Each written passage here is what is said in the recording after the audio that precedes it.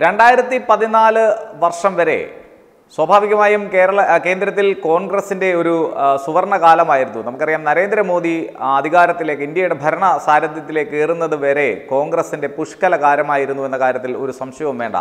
ആ സമയത്താണ് കോൺഗ്രസിന്റെ ലോക്കൽ നേതാക്കന്മാർ മുതൽ അങ്ങേയറ്റം സോണിയാഗാന്ധിയുടെ ഫാമിലി വരെ അട്ടപടലം ഇന്ത്യ മഹാരാജ്യത്തെ കൊള്ളയടിച്ചുകൊണ്ടിരുന്നത്. അതിന്റെ ഓരോരോ തെളിവുകളും ഓരോരോ വിവരങ്ങളും ഈ അനുദിനം പുറത്തു വരുന്നു. സോണിയാഗാന്ധിയുടെ കുടുംബം തൊട്ട് താഴോട്ട് ഇങ്ങനെ വരികയാണ്. അപ്പോൾ സോണിയാഗാന്ധിയുടെ കുടുംബത്തിലെ വിശ്വസ്തരും അതിൻ്റെ പട്ടികയിൽപ്പെടും. കാരണം ഇന്ത്യ മഹാരാജ്യത്തെ കൊള്ളയടിച്ചതിൽ ഏറ്റവും വലിയ പങ്ക് വഹിച്ചിട്ടുള്ള ഒരു കുടുംബമായി സോണിയാഗാന്ധിയും അവരുടെ ഫാമിലിയോടൊപ്പം ഏറ്റവും അടുത്ത് നിന്ന് അവരുടെ വിശ്വസ്തരും എല്ലാം ചേരുന്നു. ആ ഒരു വിശ്വസ്തൻ മറ്റൊരു വിശ്വസ്തനാണ്. അത്തരത്തിലേക്ക് ആ ഒരു പട്ടികയിലേക്ക് എഴുതി ചേർക്കപ്പെടേണ്ട ഒരു വിശ്വസ്തനാണ് കോൺഗ്രസിൻ്റെ മുൻ വക്താവായിട്ടുള്ള അഹമ്മദ് പട്ടേൽ. അദ്ദേഹത്തിന് കേരളത്തിൻ്റെയൊക്കെ ചുമതല ഉണ്ടായിരുന്ന ഒരു വ്യക്തിയാണ്.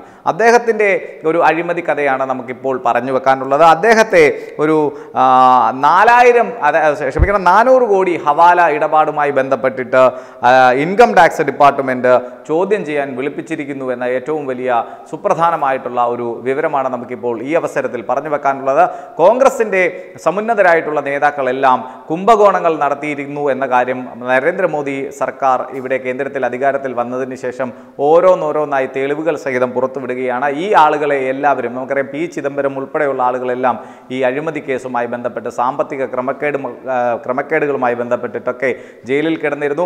റോബർട്ട് വദ്ര, നമ്മുടെ സോണിയാഗാന്ധിയുടെ പ്രിയങ്കരനായ മരുമകൻ, പ്രിയങ്ക ഗാന്ധിയുടെ ഭർത്താവ്, അയാൾ ഉൾപ്പെടുന്ന ആളുകൾ ഒക്കെ തന്നെയും ഇപ്പോൾ ജയിലിലേക്ക് ഏത് നിമിഷവും പോകാനുള്ള ഒരു തയ്യാറെടുപ്പിലാണ്. അക്കൂട്ടത്തിലാണ് നമുക്ക് അഹമ്മദ് പട്ടേലിനെ കൂടി. കാരണം കോൺഗ്രസിന്റെ സീനിയർ മോസ്റ്റ് ലീഡറാണ്. മാത്രമല്ല സോണിയ ഗാന്ധിയുമായി ഏറ്റവും അടുത്ത ബന്ധം പുലർത്തുന്ന, സോണിയയുടെ വിശ്വസൻ എന്നറിയപ്പെടുന്ന അഹമ്മദ് പട്ടേൽ 400 കോടിയുടെ ഹവാല ഇടപാടുമായി ബന്ധപ്പെട്ടിട്ടാണ് ഇൻകം ടാക്സ് ഡിപ്പാർട്ട്മെന്റ് ചോദ്യം ചെയ്യാനായിട്ട് വിളിച്ചിരിക്കുന്നത്. അതുകൊണ്ട് തന്നെ ഫെബ്രുവരി 11 തന്നെ ഇൻകം ടാക്സ് ഡിപ്പാർട്ട്മെന്റ് ഒരു സമൻസ് അഹമ്മദ് പട്ടേലിന് ഇഷ്യൂ ചെയ്തിരുന്നു.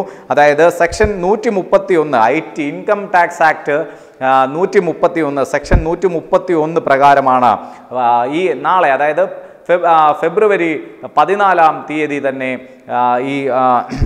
ഈ ഒരു സമൻസ് കൈപ്പറ്റിയിരുന്നു. ഈ 14 തന്നെ ഹാജരാകണമെന്ന് അഹമ്മദ് പട്ടേലിനോട് പറഞ്ഞിരുന്നു. പക്ഷേ അദ്ദേഹം ആ ദിവസം ഹാജരായിട്ടില്ല എന്ന ഒരു കാര്യം കൂടിയാണ് നമുക്ക് പറഞ്ഞു വെക്കേണ്ടത്. കാരണം അദ്ദേഹത്തിന് എന്തോ ശ്വസന സംബന്ധമായിട്ടുള്ള എന്തോ പ്രശ്നമുണ്ടെന്നായിരുന്നു അദ്ദേഹത്തിൻ്റെ അഭിഭാഷകർ പറഞ്ഞത്. പക്ഷേ എന്തായാലും ശരി, മുതിർന്ന കോൺഗ്രസ് നേതാവ് അഹമ്മദ് പട്ടേൽ അദ്ദേഹത്തിന് സമൻസ് അയച്ചിരിക്കുന്നു. വീണ്ടും ഇൻകം ടാക്സ് ഡിപ്പാർട്ട്മെൻറ്റ്, അതായത് അദ്ദേഹം 400 കോടി ഹവാല ഇടപാടുകൾ ആയി ബന്ധപ്പെട്ടിട്ടുള്ള കാര്യത്തിൽ കൂടുതൽ വിവരങ്ങൾ അറിയാൻ വേണ്ടി ഇൻകം ടാക്സ് ഡിപ്പാർട്ട്മെൻറ്റ് അദ്ദേഹത്തെ ചോദ്യം ചെയ്യാൻ വിളിച്ചു വരുത്തിയിരിക്കുന്നു, സമൻസ് അയച്ചിരിക്കുന്നു.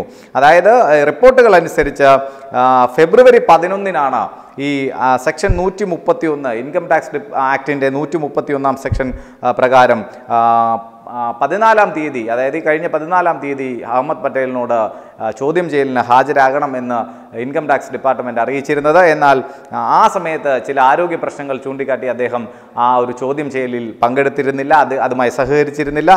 അതായത് അദ്ദേഹം പറഞ്ഞത് അദ്ദേഹത്തിന് ശ്വസന സംബന്ധമായിട്ടുള്ള ചെറിയ പ്രശ്നങ്ങളുണ്ട്. അദ്ദേഹം ഫരീദാബാദിലെ മെട്രോ ആശുപത്രിയിൽ ആ സമയത്ത് അഡ്മിറ്റ് ആയിരുന്നു. അദ്ദേഹം മെട്രോ ആശുപത്രി ഫരീദാബാദിൽ പ്രവേശിപ്പിക്കപ്പെട്ട ഒരു ദിവസമായിരുന്നു 14, അതായത് വാലന്റൈൻസ് ഡേ അന്ന്.